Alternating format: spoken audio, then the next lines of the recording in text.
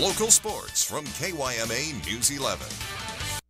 In anything you do, you always want to better yourself. You always want to better yourself. You want to better the program that you're working with. You want to better the kids that you're working with. I felt I wanted a new challenge. I wanted something else to, challenge myself.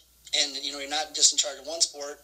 You're in charge of, 12 or 13 sports. So, just the challenge was what kind of excited me. A state championship coach joins Yuma Catholic Athletics. Welcome back, everyone.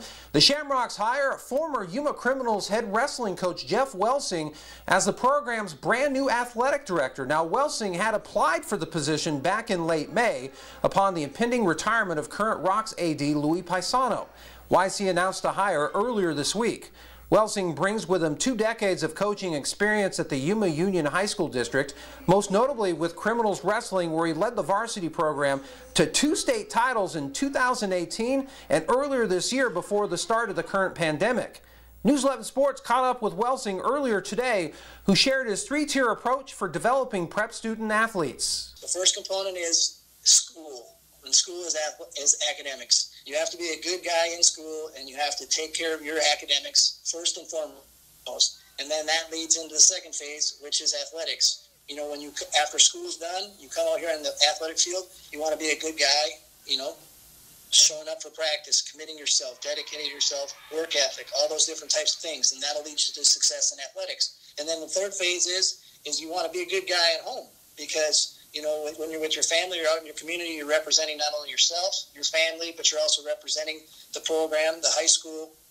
Besides coaching, Welsing is experienced as an athletic director at the junior high level at Somerton Middle School. And former U of A Wildcat, future NFL Hall of Famer, multiple Super Bowl champion, and Buccaneers tight end Rob Gronkowski is helping to save the day for a Tampa Bay area high school.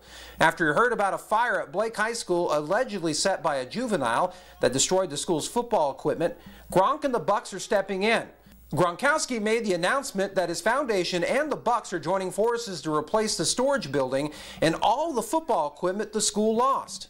Hey everyone! Last week we heard about an unfortunate incident in Tampa where a fire burned down a high school storage shed full of their team's football equipment. Sadly, they lost it all. Well, the Gronk Nation Youth Foundation and my new team, the Tampa Bay Buccaneers, are all about helping youth reach their full potential. So we're going to do just that. To the Blake High School Yellow Jackets, you're getting a brand new storage unit and new football equipment to replace everything that was lost, courtesy of our foundation and the Tampa Bay Buccaneers Foundation. So keep working hard this summer, stay active, and stay healthy, and my new teammates and I are looking forward to seeing you soon. And finally, the NFL had its draft during the pandemic, and now Major League Baseball is following suit.